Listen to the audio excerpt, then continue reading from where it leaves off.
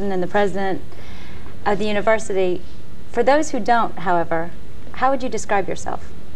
Well, friendly, certainly interested in this area, and I'm glad that I am getting to know more students. I walk every day from my house up to the office, and sometimes it's like the lemmings going to the sea. I mean, if you're here between classes, you've got hundreds of students walking back and forth. I do try to smile and say hello.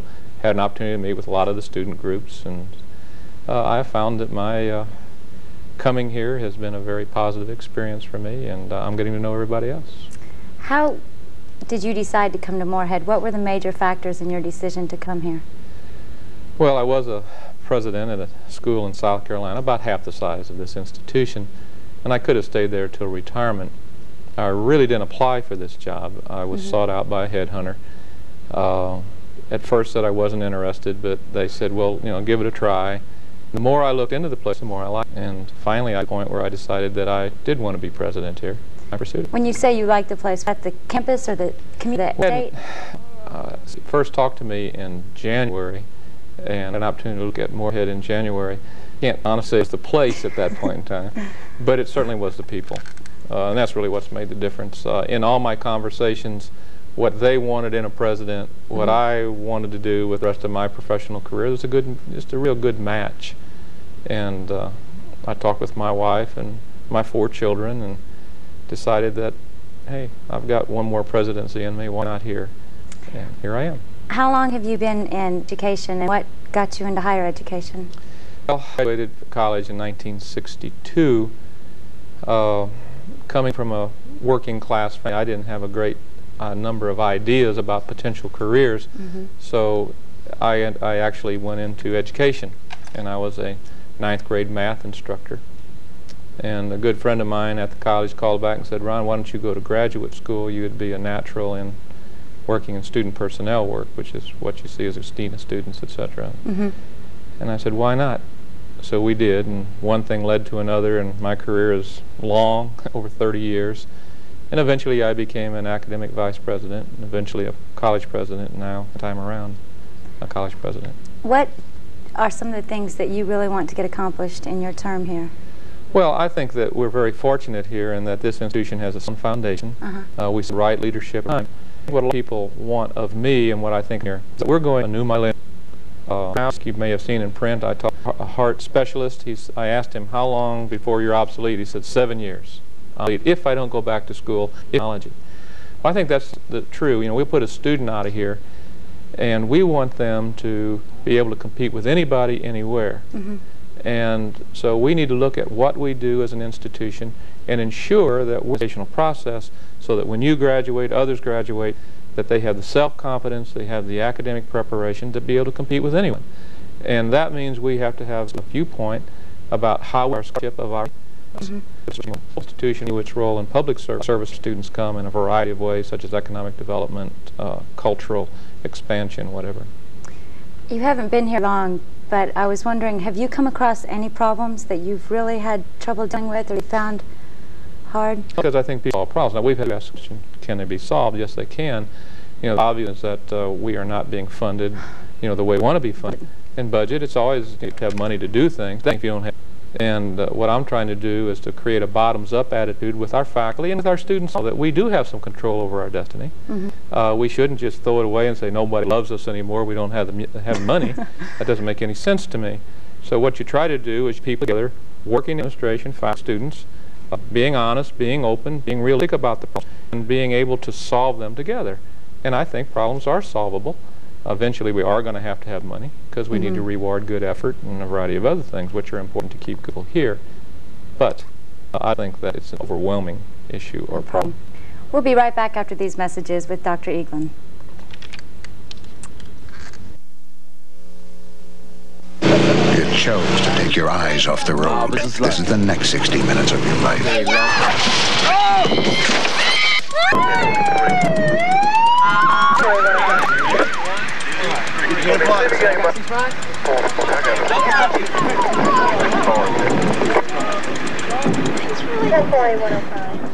Kentucky's roads can be highways or dieways. The choice is yours. Moorhead State University Homecoming '92 falls on the weekend of October 16th, 17th, and 18th. Some of the weekend festivities will be when the Eagle football team faces OVC rival Murray State on Saturday at 1:30. At halftime, the 92 homecoming queen will be crowned. Following the game, there will be a fish fry at the Alumni Center parking lot. Other features of the weekend include a concert near AC at 9:30 presenting 1964 as the Beatles. And on Sunday at the MSU Golf Course will be an 18-hole scramble format golf tournament at 1 o'clock. Ketty Freing's dramatization of Thomas Wolfe's novel Look Homeward Angel is MSU's latest theater production. This Appalachian story takes a serio-comical look at the family of Eugene Gant, his older brother who never broke away from home, his drunken father haunted by his failures, and his domineering mother's tenants in her boarding house create a colorful background for Eugene's discovery of love and his desire to escape to a new life beyond the mountains. Look Homeward Angel, October 15th, 16th, and 17th in Marion. Change the cameras on. Welcome back, here we're with Dr. Eaglin, the new president of Morehead University. I've been talking about this and what's going on. Speaking with you earlier, we were talking about homecoming, and you have some of your schedule with me, and it was packed with everything from meeting with the alumni athletics fame or with seeing the entertaining group of the weekend. What is your favorite aspect of being a president? Is it the social aspect or is it something else? Well, I think I am always a frustrated academician in that I served as an academic vice president for 11 years. And my true love is really try to make things occur within the institution that you receive better. And I really enjoy working with faculty groups at that end. I don't have the time. I'd love to be in the classroom myself, but that would be a waste because I probably couldn't do justice to the class, but also I think I should be doing other things. Obviously, any president had to technically sound, understand the academy, and also human relations skills. People, I like to be around. But also be able to conceptualize that whole thing so that you go in a direction. I enjoy, I told someone I'm an equal opportunity president. I mean, I've been everywhere. I've seen volleyball matches, football, tennis. I've been going to a play this Thursday night. I've been to the theatrical, other events, theatrical events. Going to hear the music. Well, I've been to the music, Duncan Recital Hall. I think I should be seen. I should be supportive. First time I've been here. It's great. I should enjoy working here. I didn't know we had this, and this is wonderful. And I hope others take advantage of this. I have heard about your not yet plan. I don't really understand what that is. Can you go into that a little bit more? Well, not yet really is a grading system because in CARA of students who, for example, if they're taking math, they don't quite master the ability of it or get all the fundamentals, so instead of getting an F, they give them a not yet and let them continue. Well, I kind of took that concept. I'm a firm believer that people should take responsibility for behavior. And in the context of dealing in student behavior and faculty behavior, I felt that there are certain things that people, come to class on time, come prepared, very simplistic things we want to be successful. And I said that if we have students who are immature, that don't come to class, if they do, they're psychologically not, and are not prepared psychologically or physically not there, if they are taking other students kind of down that path with them, as far as I'm concerned, not yet. They haven't really had the maturity to truly be successful. I think the kindest thing to do a student like that is, and when they're ready, have them come back and we'll have arms. Now in the meantime, we'll do everything we can to try to help them be better, to be more involved in what they're about, and what they're about is learning and fun things too. But the key thing is to leave here with self-confidence and with some skill and with the ability to compete and get jobs and go on with their lives. They're too immature to take advantage of that, then they ought to go home. It's the nicest thing I can do for them. Save them from getting 5 Fs and having that on the record, and then all that failure. I mean, that's awful to have all that failure. And over the 30 years, I've seen many students do that, and that's unfortunate. So let's be honest with them. When they're not coming to class, if they're raising Cain in the residence halls and bothering other people, or if their behavior is so, out of the norm that it creates problems, I think the nicest thing we can do for them is send them home. So how do you weed out these students that are not yet? Oh, I can't weed them out. I think the whole academy has a responsibility. Faculty know who's being prepared and not prepared. Faculty knows who's sleeping through the classes, who doesn't show up. Residence hall advisors know who, where things are. I mean, friends. I mean, I would hope we'd get to a point where, and this may idealistic, but if I had a good friend and I was screwing off royally, I'd like for them to tell me. I mean, we need to have a concept of what we are about and what we're trying to accomplish here. We're not a catch-all for everybody. Some people don't belong here yet. And I think it's kind for them to get those experiences necessary for them to truly be able to take advantage of this. I think that's what the people in Kentucky want. I think that's what parents want. And I think down deep that's what students want. Mm-hmm. How many not yet students have you actually? Well, I don't know if these are all not yet. So I do know that we've had about 17 asked not to come back to the residence halls, but that was for a variety of issues. And the only reason I know that is somebody made a report to me. But some of them were probably not yet. Others just may have done foolish things that they knew they shouldn't have. If a student has a problem with certain teachers on campus or residence halls, advisors, any academic leader on campus, can they come to you with their problems, or do you? Well, they can, but I don't know if I can solve their problem. Right. I mean, if you had a problem with the professor, what would you do? Well, I'd go to the professor probably. That's the most logical thing to do. If you have a communication problem, you're not getting along, there's a perceptual issue, I think people should take advantage and not be shy, be assertive, and go to the source. If the source is between you and the professor, that's the easiest way and the best way to solve it. If it can't get solved there, then there are other mechanisms, the deans, vice presidents, and the president. Oh, I'll listen to a student, but when they come to me, they should realize if they're screwing off, they're not going to fool me. Okay. I'm going to say, grow up. I mean, you know, hey, you have been in class in 3 days. Why would this person think you're wonderful? Let's go to a commercial right now. Can we talk about that when we get back? We can talk about it anytime you want. We'll be right back after these messages. That's Jenny. But that's not Jenny's dad. If she gets into that car, you may be looking at Jenny for the last time. I'm McGruff, the crime dog. Let me show you something. See that playground? A lot of kids there. Every day in this country, 60 kids disappear. Some run away, but a lot are kidnapped by strangers or even by people they know. Almost 20,000 kids a year. 20,000 kids, one kid at a time. Maybe your kid, on your street, just like Jenny. You know, your kids can learn to protect themselves against crime at home, at school, on the street. Hey, nice going, Jenny. She's gonna tell her folks about this. And you can write to McGruff. Learn how to keep your family and your community safe and help take a bite out of crime. Hi, and welcome back. We're here with Dr. Eaglin, the president of Morehead State University, and we're talking about being the president of Morehead State University. As a new president, people are going to be curious, especially the students, and they will tend to talk. And unfortunately, that seems to start rumors.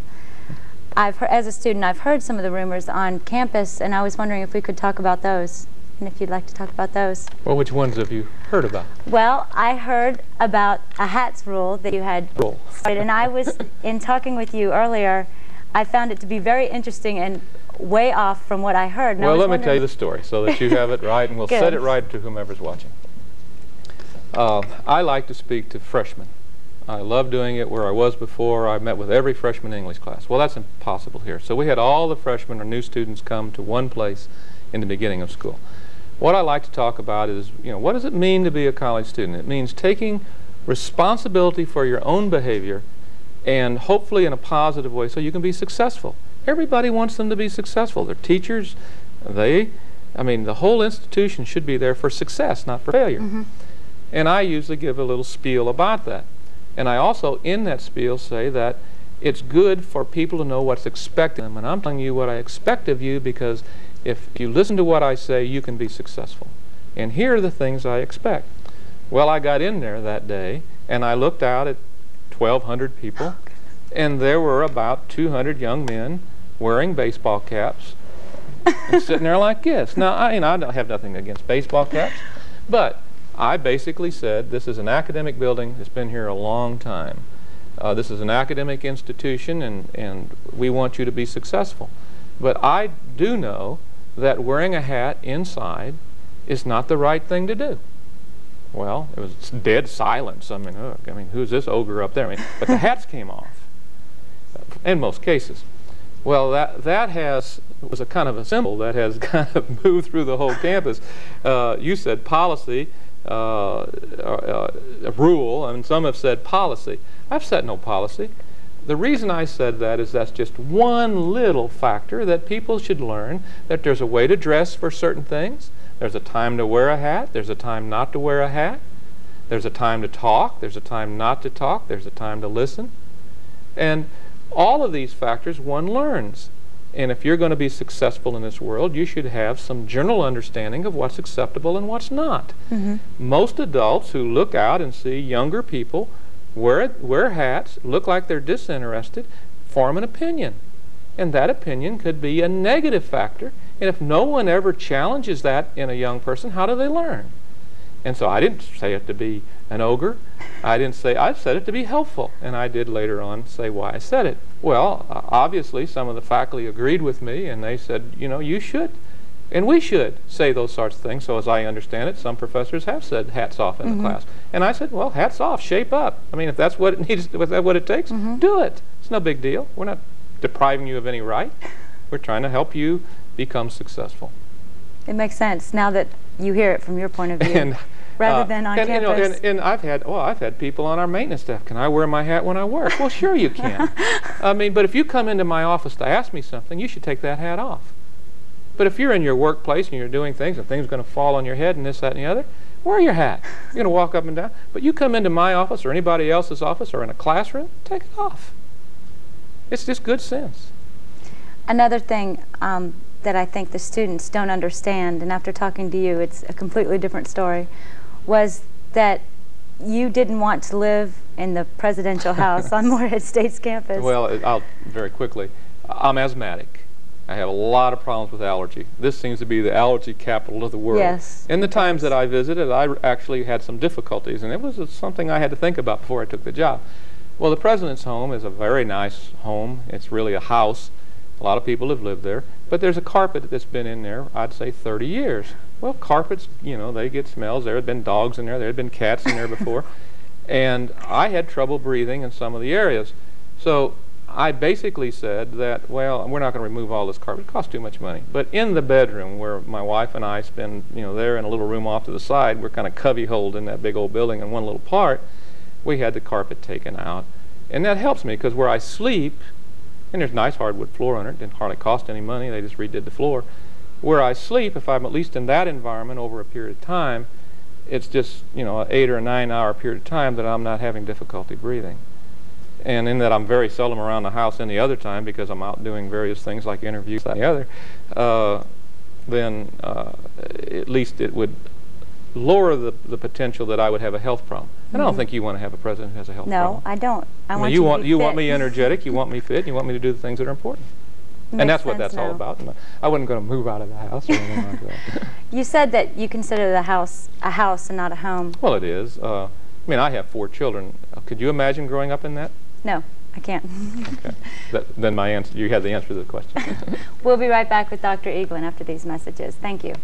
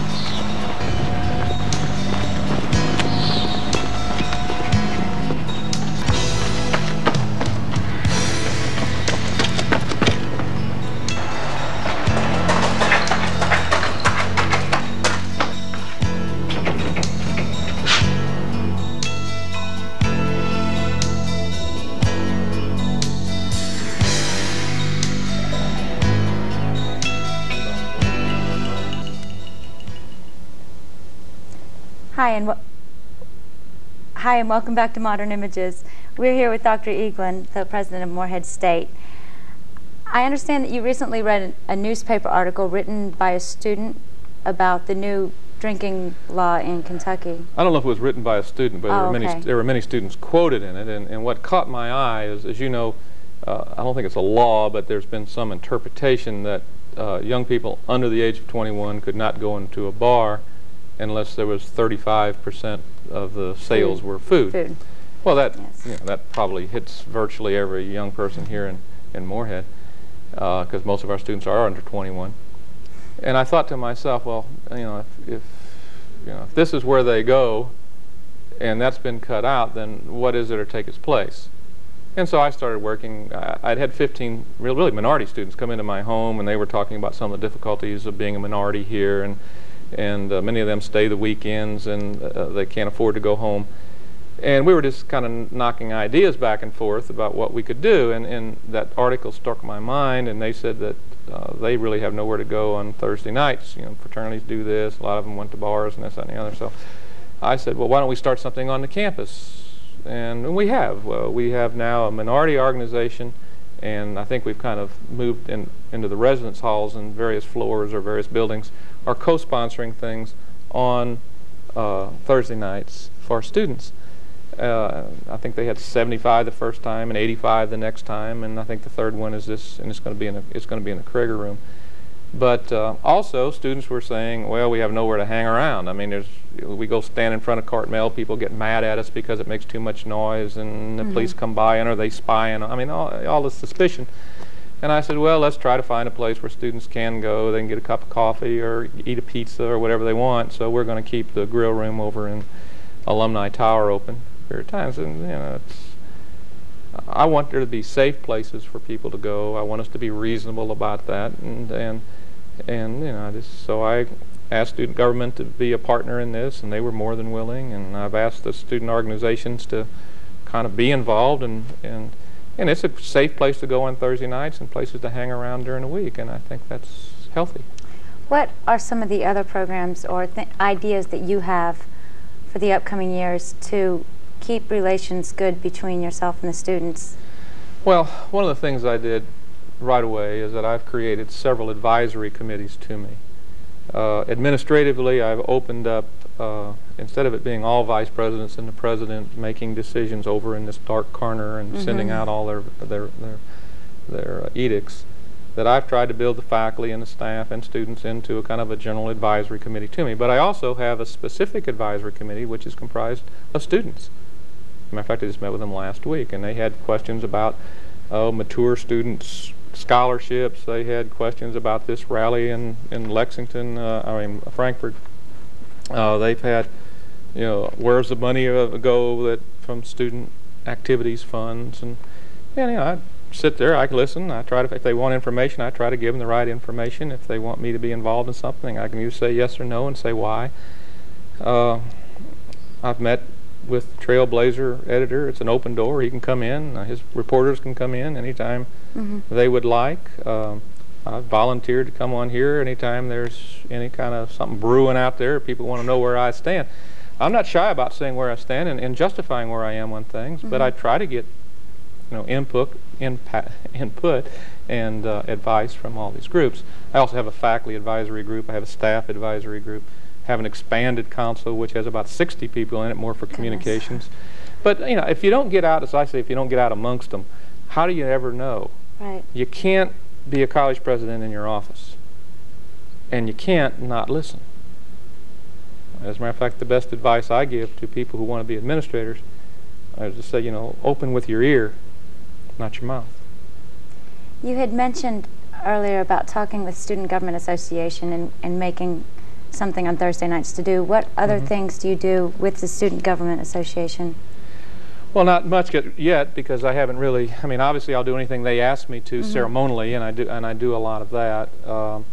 I have taken upon myself to meet with certain student groups that I thought were important. I met with all the RAs, for example, who are primarily students, to talk about my philosophy and the not yets and all this, that, and the other.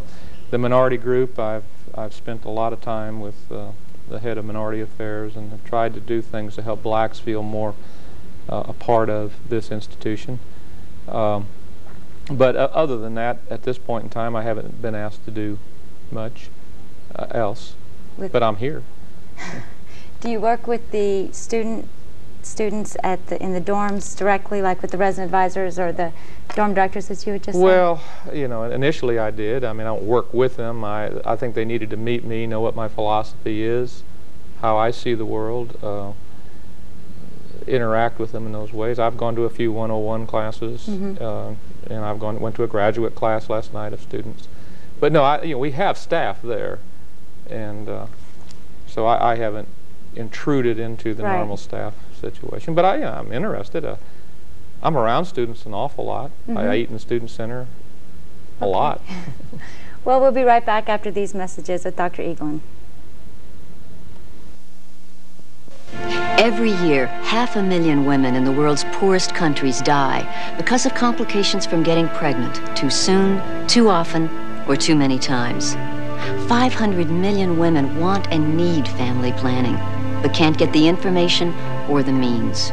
This in a world that can't adequately feed the people it has, a world that will double its population during the next 40 years. Surely a woman's most fundamental right is not to be trapped in an endless cycle of pregnancy and birth that endangers her health and that of her children, and ruins any hope for a better life. By helping women control the size of their families, we help them control their own lives. And we slow down the runaway population growth that threatens us all. The Population Institute is working to make solving the population crisis an international priority. To learn how you can help, write the Population Institute, 110 Maryland Avenue, Northeast, Washington, D.C., 20002. Hi, and we're back with President Eaglin. Is there anything in closing that you would like to say to the students or to the university at all? This place can be as great as people allow it to be. Be involved. That's what I say. Be involved. Know how to get things done. Be willing to take risk. Take risk. Take risk. And this place can be as good as you want it to be, but it takes involvement. And that's faculty, staff, and students. That's great. Thank you very much for coming on the show, and I wish you luck in the upcoming term that you have. Thank you, and we'll... Thank you. Good.